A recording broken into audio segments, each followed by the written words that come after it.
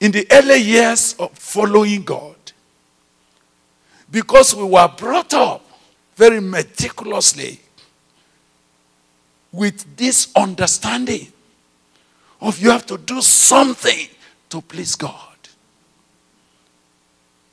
We fasted. We prayed. We cried. We shed tears as if that was going to impress God. And I prayed and prayed and prayed. I went from conferences to conferences, seeking how to have a very sustainable experience of God. And as I went from one meeting to another, I met preachers whom I believe were very sincere. And I asked them, I said, sir, what can I do to be victorious? And they gave me several steps. Do this, don't do this again, do this. If you do that, stop this. I said, all this I've been doing, but I don't know. They said, keep trying. And I did all of that for several years, frustrated.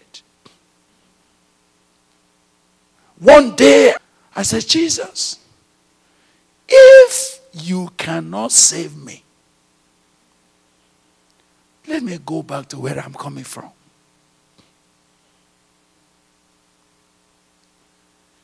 If there is no assurance that you have power to save a man and save him to the uttermost,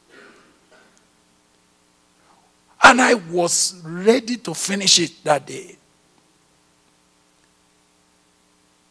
I prayed,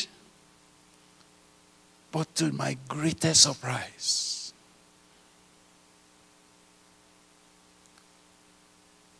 I only heard him say, it is finished. Say, what is finished?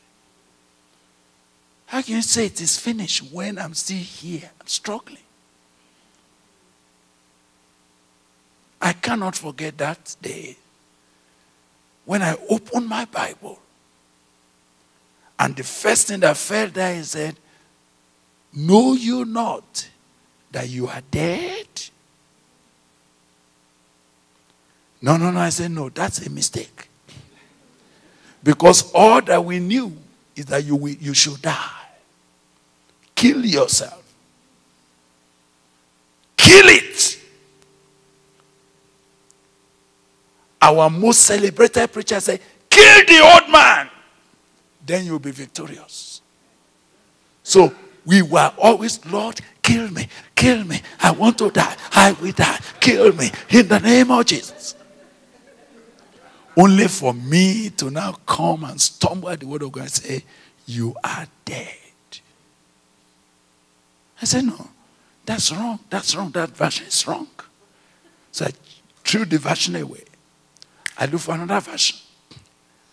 And that version makes it more serious. Say, you have died.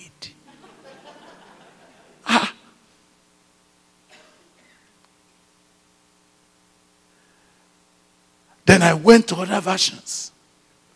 I was looking for one that would say, you should die. Or you will die.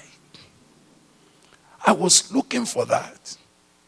But I read and read and read, only to realize that something was finished. You are dead. Then I said, when? When did I die? That was a big issue for me. And I read and read and read. Said, those who belong to Christ Jesus, they have. Oh, brothers, if I could impress upon you, start reading your Bible properly.